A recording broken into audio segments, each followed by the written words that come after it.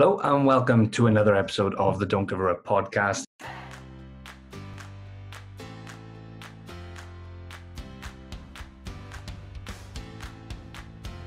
Got pulled over by the police for speeding. Oh my God. Andy, for some reason, decides he wants to flip the car. So he's there flipping this little Fiat. And he went, Fitzy, he said, you need to retire. No, I look back on that time, wow, it was pretty remarkable period of their life. The All Blacks are expected to win, and not only expected to win, but to do it with panache. By the time I got offered a contract, I'd already signed for France. We found him unconscious in someone else's tent.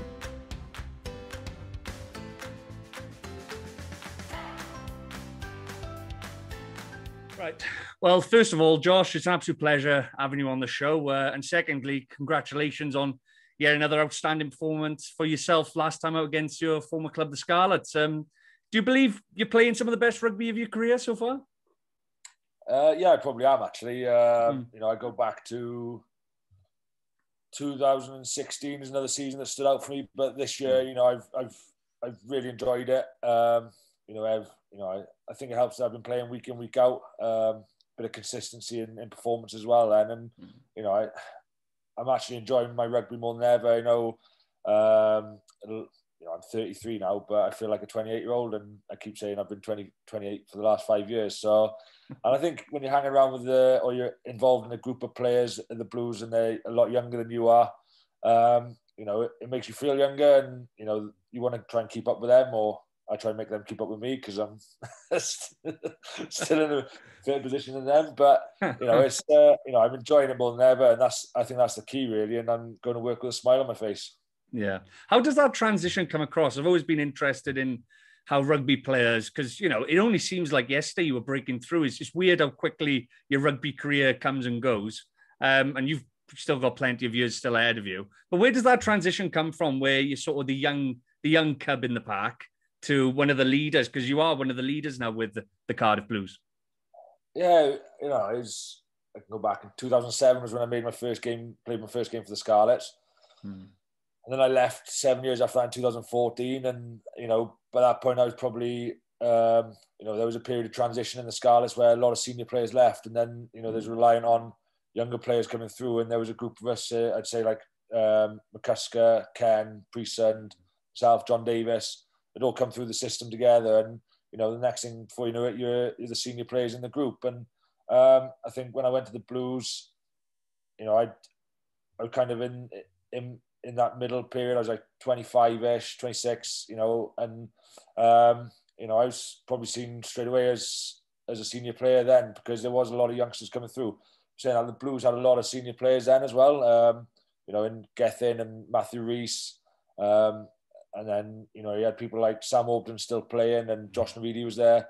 And then you had all these youngsters come through like Ellis and Jared and Thomas and Owen Lane. So, you know, the conveyor belt just keeps on coming. I guess as you get older, you tend to have a little bit more responsibility. You've got a little bit more understanding of how the game is played and how the environment works.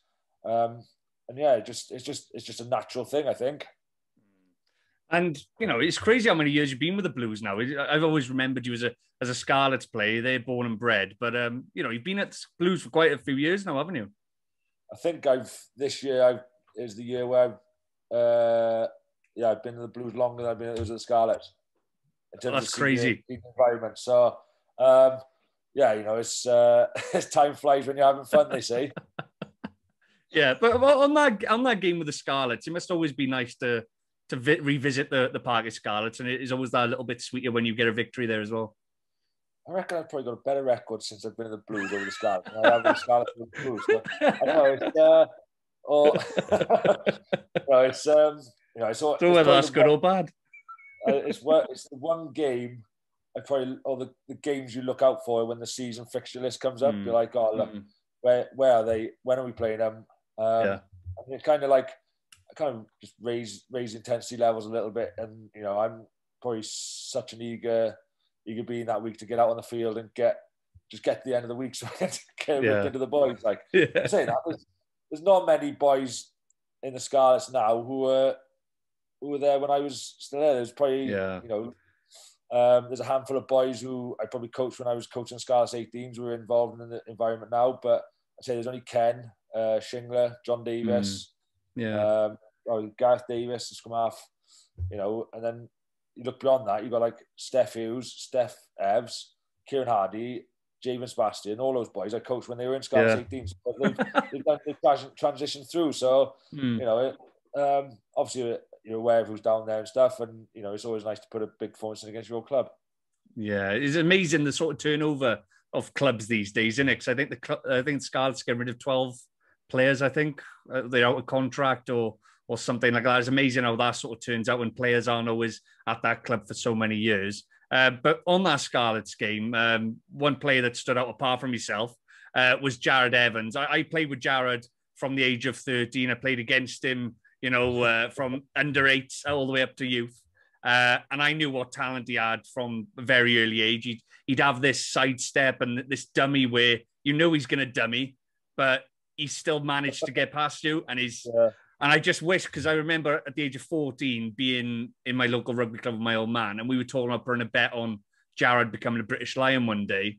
And we were talking about how the odds would be. Obviously, they'd be really short now, but how impressive you've been with Jared lately, because there was a lot of talk of him going to an English club in the Premiership to maybe try and get further in his Welsh career.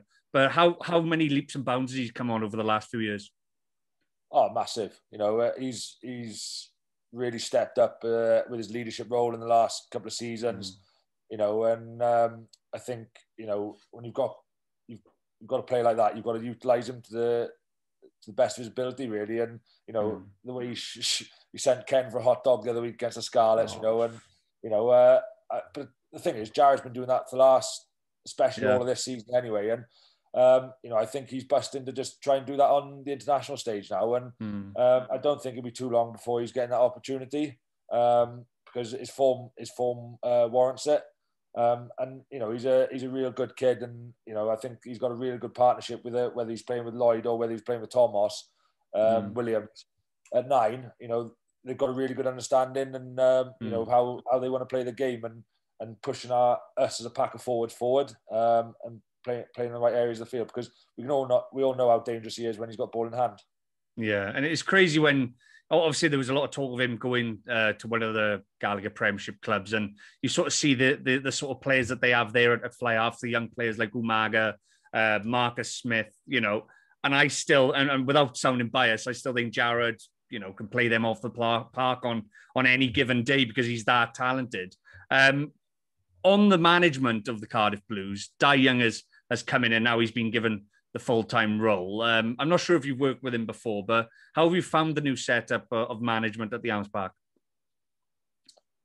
Yeah, no, I haven't worked with Dai before, but Dai actually did try and sign me while I had a couple of years left at the Scarlets, and then obviously Phil Davis went there and he did sign me then. So yeah, no, I think Dai's been he's been good since he's come in. You know, he's been straight down the line. You know, he's told the boys what he wants, and you know, I think we'll only see that more of Dai over a period of time now. When he obviously settles in now, and we move forward into next season, I think we'll start to see the Dai Young imprint come out in the Cardiff Blues then.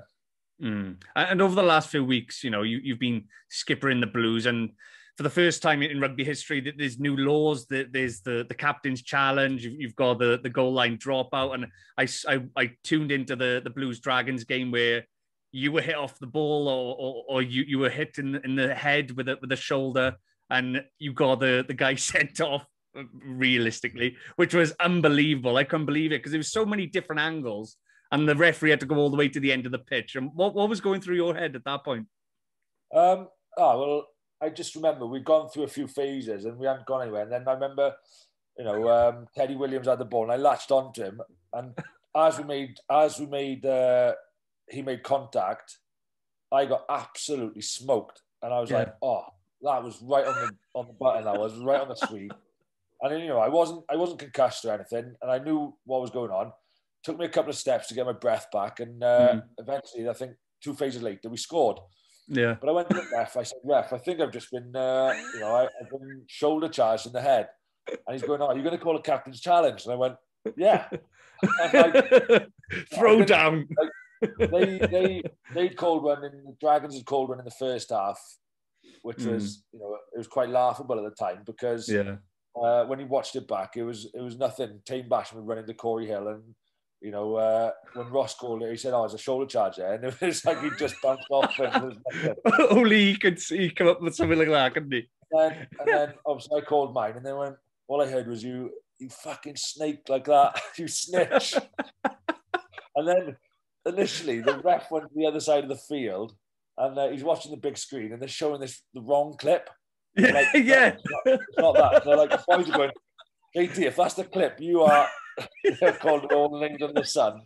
I was like, no, it's not that. It's like 4 phases later. Yeah, but it was like obviously clear and obvious that, you know, Rhys Lawrence had flown in with a shoulder and was a little bit reckless, and it caught me sweet. And the ref saw it. He's like, "Oh, you know, there's a red card." But from my point of view, it shouldn't be down to the captain to go calling a challenge like that. You know, I'd rather not see the captain's challenge in there. What I would rather see is the TMOs are a bit more switched on, and they pick up those sort of things.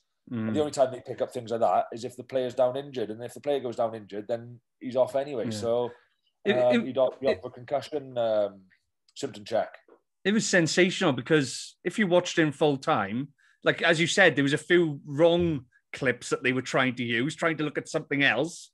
And I was like, well, that's nothing. And then they sort of played it through full time, and you almost could miss it. You really could miss it if it wasn't on you. You would have probably missed it. Do you get what I mean? And it's crazy how, you know, it's sort of brought to light how many physical challenges like that to the head you're going to get in a rugby game that are going to go unmissed, even with all the cameras. I know, and that's the thing. They're trying to eradicate it out of the game, but how are you to bring it to their attention unless you use a captain's challenge for it? And like, you know, I don't know if I'd have seen it or any of the other boys would have come to me and said, "Oh, look, I've just been smoked off the ball and by someone's shoulder to the head." And said, "You need to call the captain's challenge on that." The thing is, we'd scored anyway, so you know, I don't know if it'd been on anyone else, if it would have happened or not. So you know, it's just one of those things. Like they picked up on Owen Lane's tackle off the ball after the 9 had flung it back inside, and the TMO stepped in there. So, but like, with the game the way it's played and how fast things are happening, I don't know if they would have picked up on it. So it's weird, you know. Like, I didn't want to intentionally get someone sent off, but I was just bringing it to the attention of the referee, if that makes sense. It's brilliant. They call you a snitch, so that's brilliant. But it's weird, you know. Like, I've loved rugby all my life. This is why I'm doing this sort of thing. You know, I've been a referee as well myself.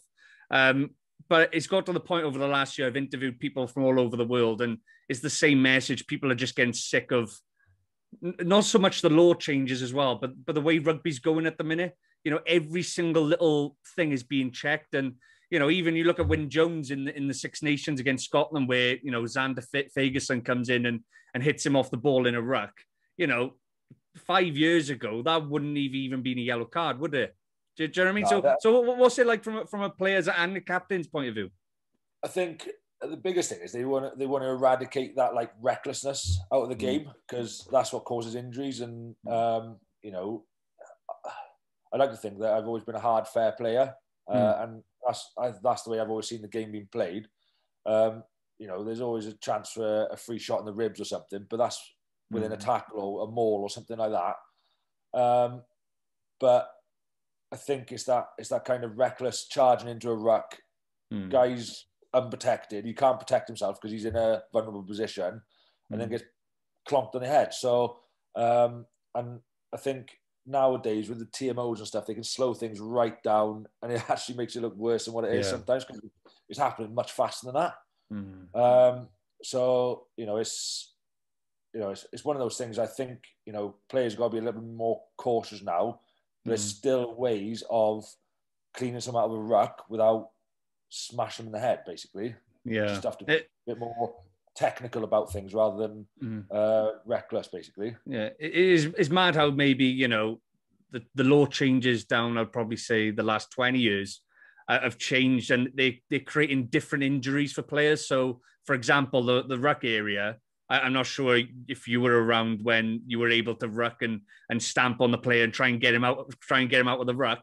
But in some ways, that was actually. I was going to say it'd be less painful than somebody having to try and get you out with the ruck physically, and maybe somebody cracking a bone in their foot or a bone in their leg by Sam Warburton. It's happened to Sam Warburton so many times, hasn't it?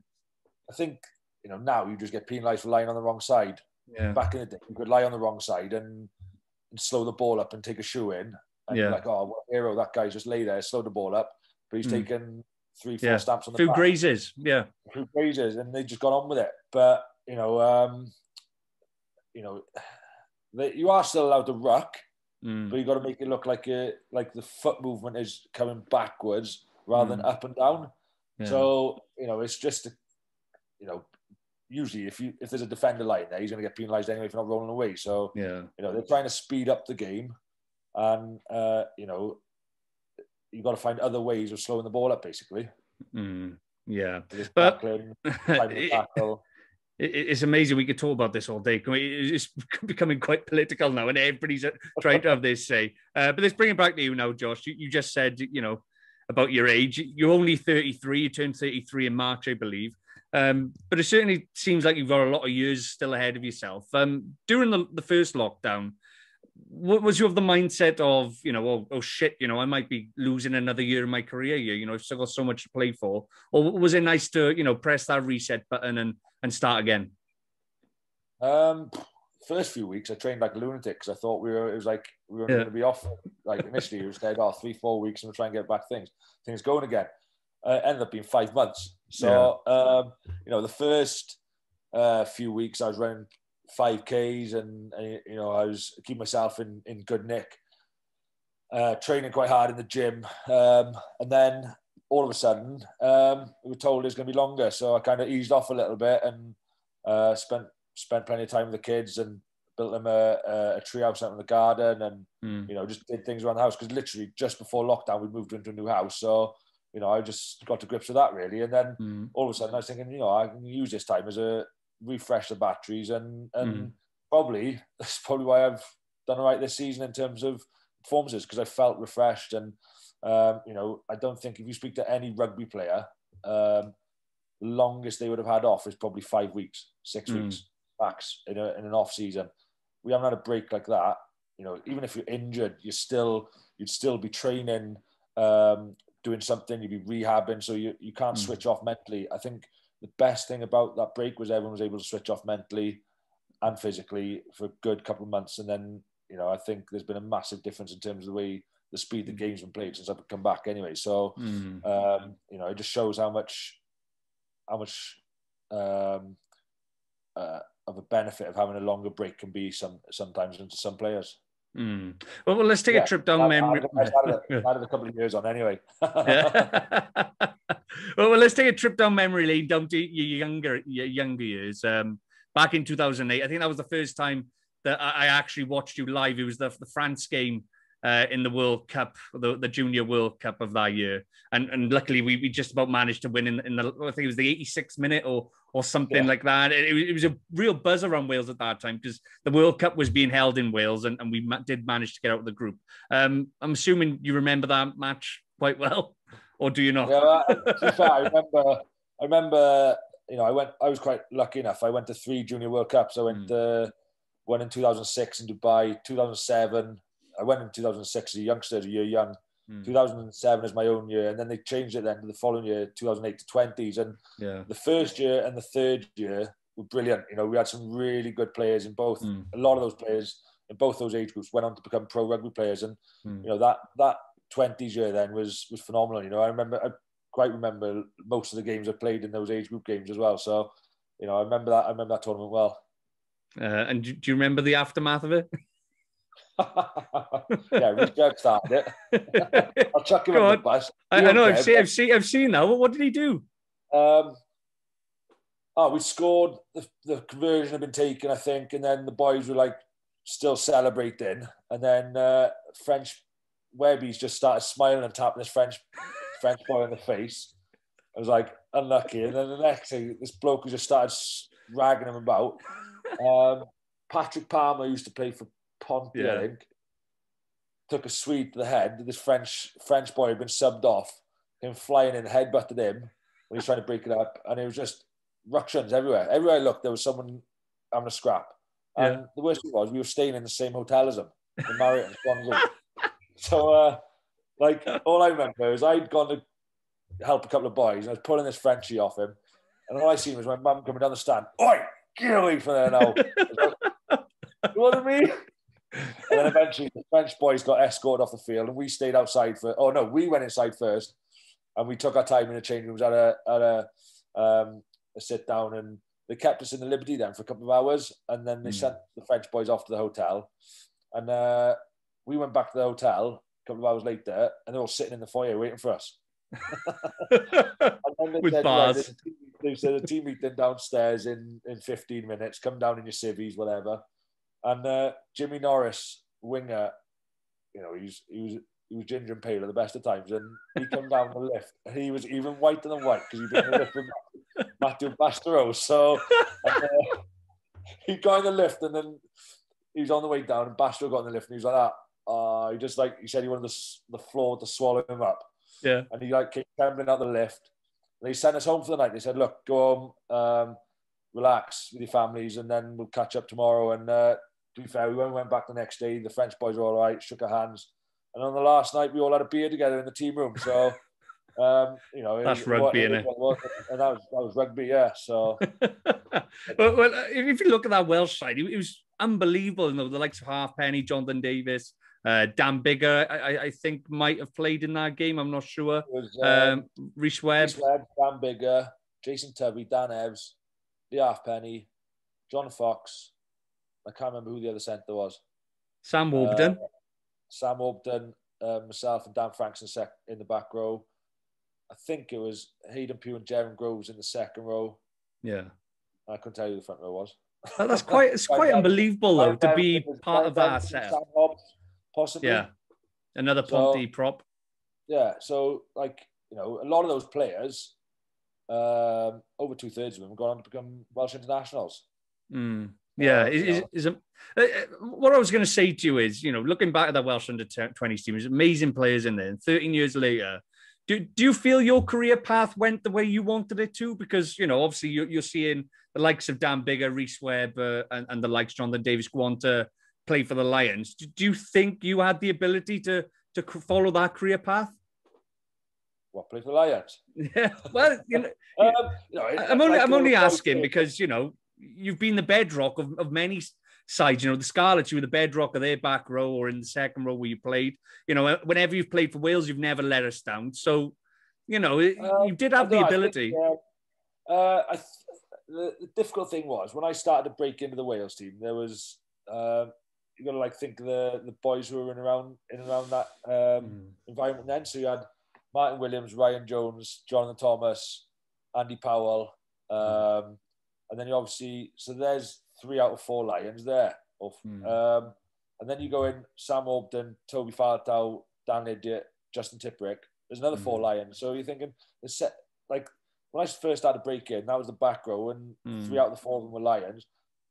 You know, a couple of years later when they retired or finished, there's another crop of boys come through, and most of them ended up being Lions. So the competition for that back row of the scrum was phenomenal. You know, it's, you know, I wouldn't say I back my ability all day long, but I think you've got to be able to maintain that, which, you know, to a regional standard I have done, but maybe I just haven't had that opportunity because of the quality at international level, basically. Yeah, it's been quite. Yeah, respecting the other boys because they're really the quality players, and they're all in their own right, and they deserved everything they've gone on to achieve. Yeah, having done some research on your career, it looked like 2011 was going to be your real breakthrough year, wasn't it?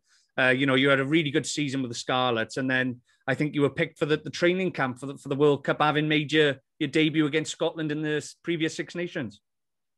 Yeah, that, you know, I think the end of 2010, I was probably, you know, I was close in 2010 November. You know, I was talked about around then. You know, I kind of took my form through Christmas period, and the year before I'd actually been was the year before that.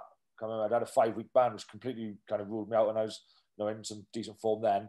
The following year, then I just kind of kicked on. You know, I was working with David Lyons on the Scarlets. You know, a guy who had plenty of time for the youngsters, and that's one of the biggest things I could say is how much I learned off him, and when he was like 32, and how much time he was given to the younger players, and you know, I learned a lot.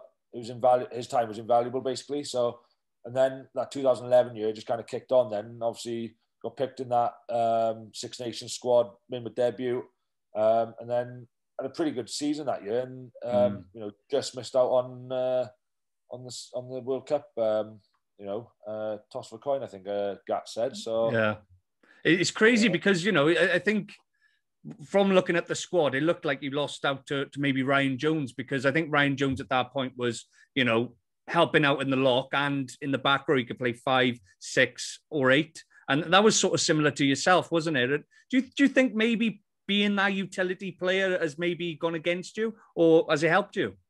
Yeah, well, it's probably one of the reasons I left the Scarlets, really, was because at the time I was playing.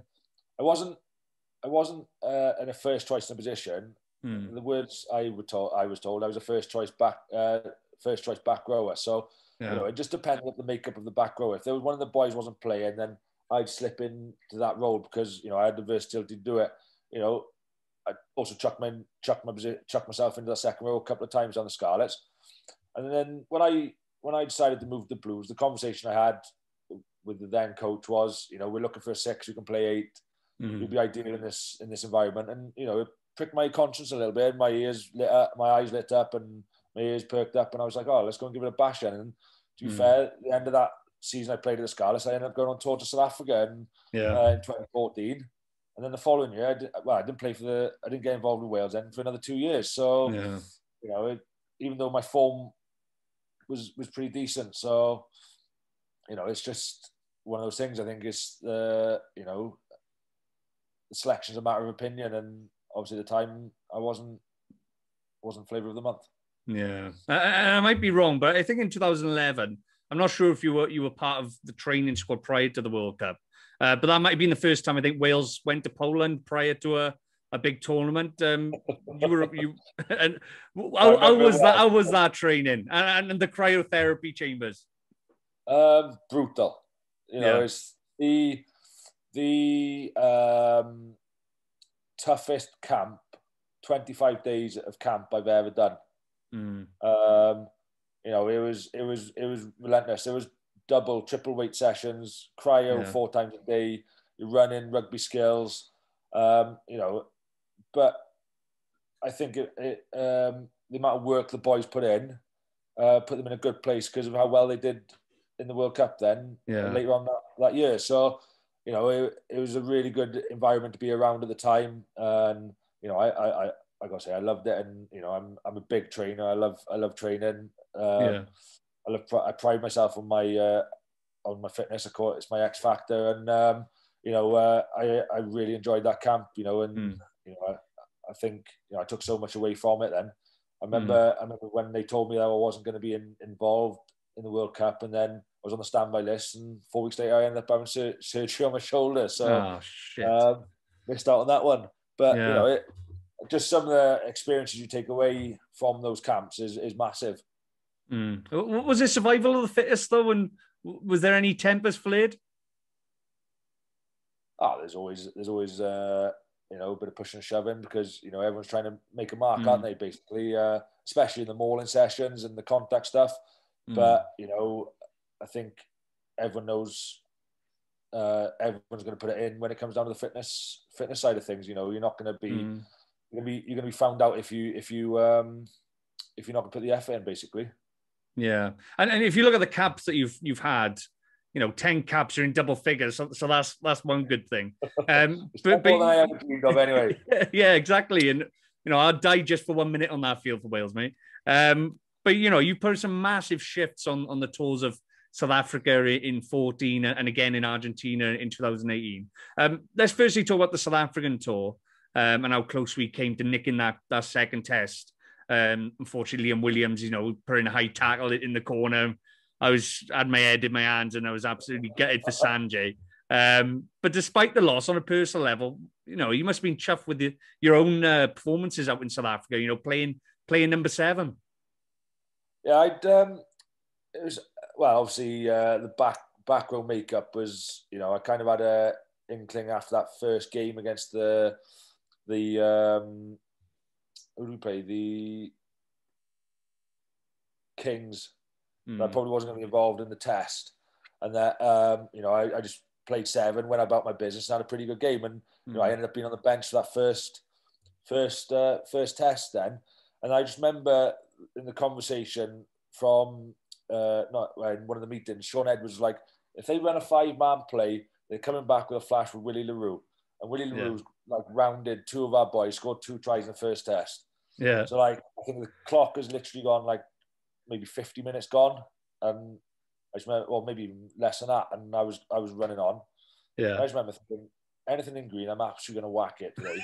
And I made something like 15 tackles in about 25 minutes, and the following weekend, you know, I was rewarded with a start against in the second test. You know, and my form throughout that last season I was at the Scarlets had been pretty good. So, you know, and I had that ability to play 6, 7 or 8. So, you know, I just went out there and I remember Sean saying to me, if Dwayne Vermeulen runs you, just fucking whack him. And I was like, yeah, fine. And, you know, literally, that's, you know, the game went so quick. And then I was actually man of the match in that game. And I didn't get picked for Wales for another 2 years after that. So, just the tale of your career, isn't it? It is unbelievable. You know, there's again, you go back to look who wasn't available. You didn't have an out-and-out 7 involved in that environment. Tips and Warby were both injured. And, you know, other boys then come through and make their mark then as well. So, you know, it's just the way things go. You know, I'm grateful for every opportunity I've been given. Yeah. If you look at the back row that South Africa had that day, Francois Lowe, Willem Alberts at 7 and Dwayne Vermeulen, and then you had the added thing of having Schalkberger come off the bench. Yeah, that must have been some ride for 80 minutes. Yeah, you know, just big men and bigger men coming off the bench, basically. So yeah, and you know, I played when we played the first test. You know, Schalkberger was probably my inspiration growing up. He's my you know, him and Jerry Collins. You know, I think Schalkberger was an absolute animal when he was playing when he was a youngster. And, you know, to be able to swap jerseys with him after that first test, you know, I've got his jersey in the house somewhere. You know, it's a real honour to have someone you looked up to and kind of idolised when you're a kid, have his jersey in the house, basically. That's amazing. Did you have any more jerseys from other players that you've come up against? I've got the Argentinian second row who plays with Gloucester. I can't remember his surname. Yeah. I've got George Smith's Barbar's jersey. I swapped with him. That's amazing. I went to swap with Lobbe. Because when we played Argentina in 2012, but it was his 50th cap and he wanted to keep his jersey. So I got stuck with that one. Trying to think who else. I've actually got it's a non-rugby jersey. I've got Geraint Thomas's Tour de France jersey. Oh. I ended up, it was an auction and I ended up picking up. So I was going to say some of your rugby jerseys would be worth a few bob in the next few years, wouldn't they? So yeah, I got that, and to be fair, I haven't swapped many. I've given a lot of my Welsh jerseys to my parents, my brothers, family members, really. So you know, I've only really swapped a handful of them. And we mentioned earlier, you know, you going on the tour of Argentina in 2018. You know, what was it? A few years after the cap before. And it seemed that tour was almost like a catalyst for Wales what Wales were going to achieve over the next 12 months, because obviously I think that was the start of the big run that they went on. You know, I think you beat South Africa and America, then toured Argentina, won all 4 autumn internationals, won the Grand Slam, and obviously took that into the World Cup. Did you feel something special was happening within that camp? Because it looked like there was a lot of good young talent going on that tour, but it just looked like everybody was enjoying their rugby. Yeah, I think that's the biggest thing. It was there was a lot of confidence coming out of 2018 leading into 2018 summer tour. You know, and I wasn't initially selected. You know, I was gearing up for time on the beach, and I booked a holiday to go to Lanzarote, and then all of a sudden, I think the Scarlets played Leinster or something like that, and someone got injured, and I had a phone call that afternoon, and they said, you know, you're going to be coming on tour, and we'll have someone pick you up from the house, you pick your kit up from the Vale, and we'll meet you in Heathrow. But they couldn't get me on the same flight, so I flew that evening then, and I joined up with them the following day. Yeah. And you know, I think, you know, they'd purposely left a load of senior boys at home, and they just took a load of youngsters and said, look, we're going to back you, and we're going to give you a crack, and we want to see what you're all about. And you know, to go over there against South Africa, who were in decent shape at the time, and then to play Argentina twice, fully loaded pretty much, and turn them over. You know, it put the squad in a really good position moving into that following year then, and they just went on a real good run then, and obviously led them into the 2019 World Cup. Yeah, and obviously that was only 3 years ago, and you were only 30 at that point. What was your thought process at that time? Because, you know, in your mind, you've just been called up as a late selection, and you know, you could see a load of the young players that may be ahead of you, and this player's been left at home. What was your thought process on that tour? Was you just trying to soak it all up and just enjoy it? Yeah, I think you've got to enjoy it every time you go on a tour, or you're involved in the environment. And you know, I think because I only get one cap every 2 years, I kind of see it as a new cap, my first cap every time. So you know, I just enjoy being in that environment, and you know, I didn't take it too seriously. You know, I got involved in everything, and you know, I just enjoyed it, and I think, you know, I was rewarded with 2 opportunities off the bench then, and you know, and they both went well again. So, but you know, I kind of knew, you know, where I kind of stood in the environment. You know, there was young boys there who were going to be given an opportunity, and I guess I was probably there just more for my experience more than anything, and you know, to help some of these younger players along. And you know, it's a good position to be in, I think, when you're a little bit older. You know, you're never going to say no to winning, going on a tour or being involved in that environment. I believe there was a special moment in one of the tests with, you know, I think I saw the picture between you, Gareth Davis, and Scott Williams, all of you being on the field at the same time. And the special part about it is you're all from the same village. You know, how amazing was that? Yeah, it didn't click until after the game, and you know, when we were all celebrating, and I was like, oh, fair play. It's the first time, you know, all of us gone on to play for Wales, but never been on the pitch together at any one moment. So, you know, and it was just a spur of the moment thing. I grabbed the 3 of them, grabbed the other 2 of them, and 3 of us had a picture together. And, you know, it was quite a proud moment, to be honest, and especially for everyone from Newcastle Emlyn, because, you know, it's the first time and only time I think it's happened. And sandwiched in between those 2 tours was the tour to New Zealand. Now, I think you only played in the game against the Chiefs, which, you know, we'll try and forget about as quickly as possible. What was it like playing in that game? Because I couldn't believe it. I was at the time I was working as a post boy for the Welsh government, and I was trying to watch it on my phone, and everybody would sort of come through to my post room and say, "What's the score now?" I was like, "Oh, it's 40 now." So it's like I just couldn't believe it. What was it like for you as players?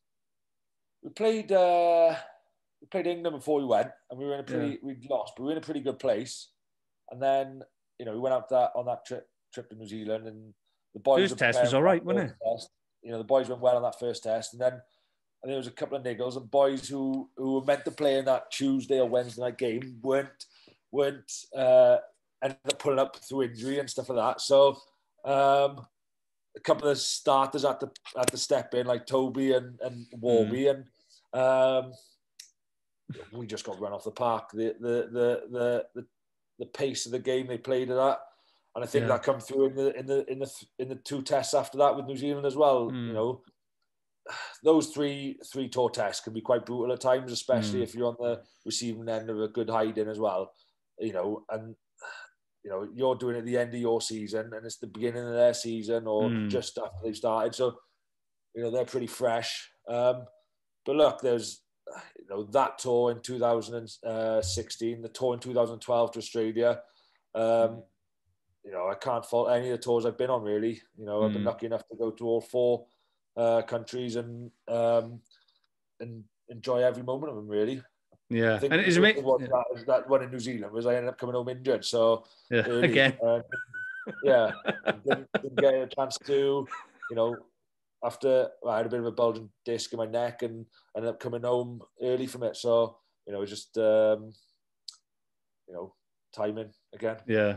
And I spoke to Elliot D a few months back, and, I was going through his career, even though he's had a short career and he's still got plenty of games still to go. But we were talking about all the places that he'd been to, and I couldn't believe it. And it's the same for you. You've gone to Argentina, South Africa, Australia, New Zealand, made your debut up in Scotland, played at Twickenham. These are just so many amazing, memories that you've been able to make, despite only, I keep saying only 10 caps. 10 caps is good. So, but it's still, to be able to do that is quite amazing. Yeah. But must have had some amazing experiences. And you go into these places with the guys, with your mates, and their experiences you're never going to forget, really. And it's just things you'll remember forever, basically. And I think when you can get victories as well, it just makes it all the more sweeter and better, basically. Yeah. Well, I have a sneaky feeling that you may be picked for the next upcoming games as well. Is there another 2-year gap now in between? But yeah, there's been a lot of talk. There's been a lot of talk of you being picked in the games against Canada and the 2 games against Argentina again. Is there an outside chance we may be able to see you in 6 weeks' time? Have you had any contact with Wayne Pivac? No contact. All I can do is keep my head down, keep working hard, and that's always been my my motto, really. And if your form is good enough, it'll higher honours will dictate. Will come to you. But my main priority is playing well week in, week out for the Blues, and if anything comes of it, it's a bonus. You might be captain as well. You never know. That's a good one. I'll have to get you back on then. I don't think you want to know me after you become captain. You might be too big for the podcast. But I know we spent a lot of time talking about the past, Josh. But let's quickly look to the future now. Have you got many more aims left on your rugby bucket list? Maybe playing abroad, maybe playing in America, in LA? Well, I'm contracted to the Blues for another 3 years after this year. Plenty of time. So, it's plenty of time left. I think, going back to when we won that Challenge Cup, that was a massive moment in my career, and it's something I'd love to do again, just winning a trophy, and especially with the group of boys that are the Blues now, and I think all of us, after experiencing that, we want to strive to do that again. I think if you asked any of the players, that semi-final against Pau at home, and then the game against Gloucester out in Bilbao, massive occasions, and things like you want to be playing in those kind of games and those big games. So yeah, that's something else that I'd love to achieve. Maybe a couple more caps. As for the playing abroad, I'm not too sure. Obviously, you've got a young family and they're quite settled now, but you never say never. I think Nick Williams was the one that told me that weekend in Bilbao was one of the best weekends he's ever had. Is that true? Was there a few drunken messes that weekend? Well, I think the 3 weeks leading up to that game, so we played Pau at home, beat them. We had a massive bend after that one in the club. The following week, they changed 13 players, and it was only me and Gareth Axcombe who started the following week against the Ospreys in the Judgment Day. And then the following week was the Bilbao final, and we went to Bilbao. We were full of confidence. The way the game's been going, even though we lost that game against the Ospreys, it was like 29-28 or something like that. Yeah, real close. And to make 13 changes and to give a load of boys an opportunity, it there was a real good buzz. It actually felt like, the team the Ospreys put out, we felt like we'd won the game. Yeah. And then we had a real good build up to that final in Bilbao. And after the game, there was a massive reception back at the hotel where we were staying. and then the following couple of days were just real messy. The Saturday night, we were in an Irish bar in Bilbao, absolutely steaming. Watched the Leinster game, travelled back, ended up going out in Cardiff on the Sunday. Yeah. And then ended up on a barbecue and a few vodkas on the Monday night. What a weekend. That's brilliant. I think I was putting something up like day 4 is better than day 1. It'd be nice for you just to get to the final so you can do that again. That sounds like an amazing weekend. I think you've got to celebrate those moments, you know. And I've done a few jersey presentations to, like, you know, I remember when Newcastle Emlyn got to the final of the plate in the stadium, and you know, I've done a couple of presentations to junior clubs who were in finals, and I've said, look, you've got to cherish these moments because they don't come around that often, and you've got to enjoy the moment. That's definitely what we did as a group of Blues boys. And exactly. And I think you mentioned earlier that earlier on in your career, you coached the likes of Kieran Hardy, Jamin Sebastian, Will Boyd, I think, at the Scarlets age grade level. So is that something you're still very passionate about and want to get into once you finally retire in 10 years' time? Hey, I keep telling the boys I'm going to play till I'm 40, so, you know, it's all in the mind. More Welsh caps. No, coaching's definitely something I want to get involved in, you know. I've been doing it now for about 8-9 years. You know, I was maybe even longer, 10 years. You know, I was coaching Scarlets 18s for the last couple of years. I was there, and then came to the Blues 18s, and obviously some of those boys now have transitioned into the senior squad. And then I've coached my home club, Newcastle Emlyn, for a couple of seasons, and I'm going to transition into coaching with the Premiership next season with Carmarthen Quins. So, you know, it's definitely something that I want to go into afterwards. You know, I'm doing my level 4 this year with quite a few boys who are familiar to the professional game, people like Lewis Evans and Hugo Staffson, Breezy, Craig Everett, TRT, Rhys Thomas, you know, and these guys are all, a lot of them are coaching already, some of them come to the end of their careers, but, you know, the way I see it is I try and get as much experience now while I'm still playing, and getting that balance right, that, you know, it's going to be easier to transition into a coaching role when that time comes. Exactly. Finally, Josh, before you go, is it okay if we finish with a quick fire round? Yeah, crack on. Right, I say it's quick fire, but every guest I've had on has took at least 10 minutes to answer all of them, but there's only like 8 questions, but they are quite difficult. So here we go then. Firstly, who's the best player you've played with?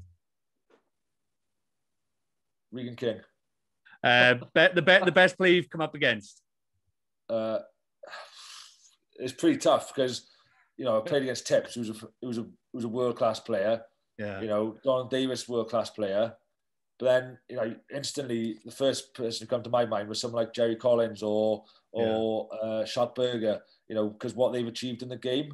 You know, someone like Owen Farrell. There's too many names. Brian O'Driscoll. You know, I've had quite a long career, so there's quite a few people. You know, Phil Bennett. You know, like played against Henry Tuolangi when he was at Perpignan, and the guy was just a monster. So, you know, there's so many players that, you know, you could name. You know, it's a pretty difficult one.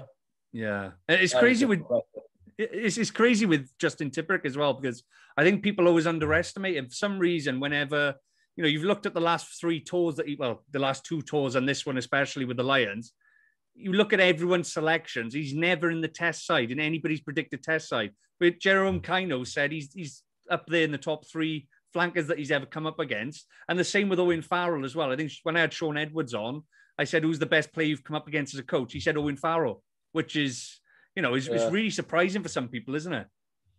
Yeah, it is. And, you know, Tips is like the silent assassin. You know, he goes about his work. He just doesn't moan. And, you know, he's probably one of the best players I've played with and against. So, you know, he's quality. Oldest scrum cap in rugby, innit? It's either his or Jonathan Davis's, isn't it? Wearing the same scrum cap for 20 years. But anyway, best friend in rugby? I'm quite close with Josh Navidi, actually. You know, when I first moved to the Blues, we got on real well. Roomies when we go away on away trips. You know, I get on really well with Navs or Ken Owens. Yeah. You know, he only lives 2 minutes from the house, so I'd probably say those two actually. I can't pick one. Yeah. Ken seems like a great guy on a night out. I bet he's awesome. Yeah, you know, top bloke, and you know, our kids go to the same school, so we still see each other quite regular. And you know, what a guy on and off the field. So you know, he's a real top fella. And this may be another on the bus. The Sheriff, what a nickname. Yeah. This might be another hard one. Your favourite coach? To be fair, I think you know, I've got a couple only because of the different ways they've coached. I've got to say Simon Easterby because he was a player and he transitioned into coaching, and you know, he didn't take second best basically, and you know, he never asked anyone to do anything he never did himself. So you know that, and you know, he just worked incredibly hard. And then you know, Danny Wilson was a pretty good coach in terms of his technical knowledge and the way he drove things in training and standards. But I guess one of the biggest who had an influence on me is John Muggleton when he came to the Scarlets. And the amount of time he spent again with the youngsters, you know, and again on the amount of skills work he did. So you know, there's just a couple there I've named. And in terms of your own coaching, do you take some of the best parts of each coach that you've played under? Yeah, I think you're always, as a player, you're always learning, and even as a coach, you're always trying to pick up things that other coaches are doing. And it's just, you know, maybe the way they present themselves in the front of a meeting, or the way they get their message across. You know, Sean Edwards was very much bang, bang, bang. Where Gats was quite, you know, reserved, and you know, he'd just stare at you, and you'd be like, "Have I done something wrong?" Or I think that's that uneasy feeling. But you know, if you didn't go out and perform, you know, you'd be in a position where like, fuck, have I done enough? Or you know, you didn't want to let him down basically. And then you know, you've got again, going back to other coaches, how technical and tactical they are, and you're always picking up little and how detailed they are in terms of what they're delivering. So you're always trying to pick up some little tips from each of the coaches you work with. Yeah. Best match you've been involved in? Yeah, probably that POW semi-final. I enjoyed that more than the final, to be honest. Even though the final was awesome atmosphere, and you know, on the big occasion, and we won. We come back from 14 points down, or whatever it was, 17-3 down to win it. I actually enjoyed the build up to that semi-final at home against POW, star-studded POW at the time as well, full of internationals. And we turned. Was Conrad Smith there at the time? Conrad Smith. You know, they had some absolute massive prop. I know who he was. One of the Armitage brothers was there. You know, they had a real good team, and you know, we had a load of youngsters playing, and we went out and chucked the ball about and came out on top. So, you know, I enjoyed. You know, Full Arms Park. You can't beat it, really. Yeah. And that game probably I'll remember forever. You know. It's pretty close to the final, but I enjoyed the semi-final more. Yeah. Next question. Worst drinker you've played with? Worst drinker? Alex Summerhill, without doubt. I think pours a pint of Guinness over his head rather than drinking it. So without doubt, he's one of the worst. Typical party boy. Dan Fisher's pretty bad as well, but he keeps going and going and going until he's spewing his guts up. But Alice Summerhill, I've never seen anything like it. Pub golf, pint of Guinness on the head, pours it over his head. Biggest troublemaker on or off the field? Oh, there's a few wind-ups. Sanjay's a bit of a wind-up. Williams. But yeah, I've seen Sanjay on a night out. I've seen him on the field as well. He's just full metal all the time, isn't he? Yeah, he's brilliant. I love it. That's the way he is, to be fair. Yeah. And finally, Josh, if you weren't a rugby player, what would have been your dream job? There was a time when I was working in a kitchen. I wanted to be a chef. I think that's everyone. Everybody's wanted to be a chef, haven't they? Just too hard. Yeah, the hours are terrible, so you won't fancy being that. Something different, like you know, an easy job where you've got good brains, but I haven't got that. So it's like structural engineer or quantity surveyor or something. Yeah. something different. So Rockstar. Rockstar, yeah. Especially those highlights. I was going to say someone else then. Oh, yeah. Star on the end. But Josh, well, thanks for coming on today, mate. This has been really enjoyable. I had a good laugh. All the best for the future with the Blues, and hopefully, fingers crossed, you get picked for those 3 matches in the summer. And hopefully Wayne Pivot can give you a call over the next few weeks. Cheers, mate. Appreciate that. Awesome. Thanks, Josh. Bye-bye. Cheers, mate.